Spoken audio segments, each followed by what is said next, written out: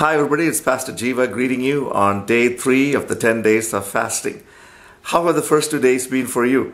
Especially with refraining from the 4 C's, criticizing, complaining, condemning, and comparing. It's been the most difficult part of the fast for me, I gotta be honest with you.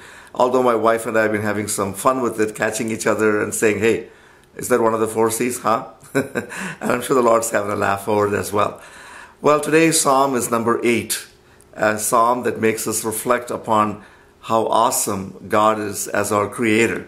You know, one of the things that you may want to do is go and watch a video on YouTube or GodTube by Louis Giglio and Chris Tomlin called Indescribable. It makes you realize, whoa, what an amazing God, what an awesome God created us. And isn't it awesome that we are part of this awesome creation as well? So, have a blessed day, and I will come back to you again on day 4. Shalom.